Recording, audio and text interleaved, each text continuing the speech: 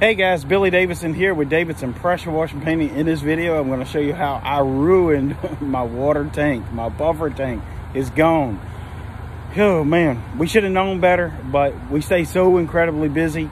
Now, sometimes this happens, but nonetheless, I'd rather be busy than not working, right?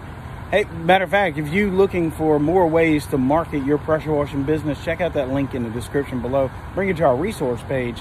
There's tons of ways on there where you can find pressure washing jobs at little or no cost to marketing. Some very uncommon ways. Also, we got some new material on there as well. So I ruined this buffer tank. I don't know if you can tell it on camera, but it's bowed out really bad on all four sides. I'll show you, it even popped my my little tie straps down here on the other side. I'm gonna show you that. But you see how it's bowed out? It's supposed to be flat on all four sides. So check this side out. It popped off a tie strap. You know how hard those are break. That tank swelled up a lot. It even pushed the metal out. Let me see if I can get some, I don't know how much you can see in there, but that's the metal frame right there. I mean, it's really bowed out. This was a gap. This is bowed out. The whole frame is bowed out.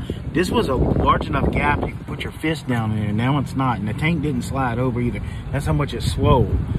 So I'm going to show you how. We have dual feed ports on our tank. That's one goes into the top of the tank. And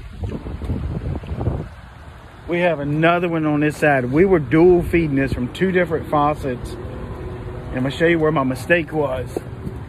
And I swear I didn't think this would ever happen.